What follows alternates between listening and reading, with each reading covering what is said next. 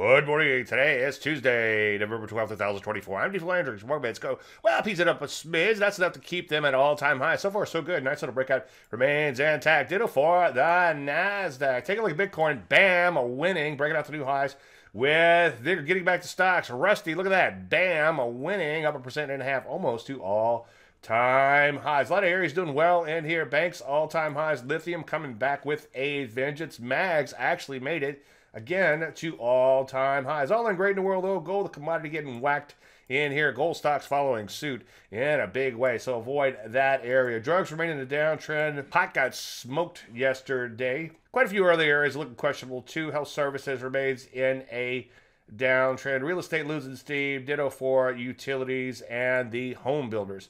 So what do? Well, focus on the stronger areas. With the market so overbought, of course, you want to wait for a pullback. Any questions, as usual, Dave at DaveLandry.com. I'm Dave Landry, and you start a market minute.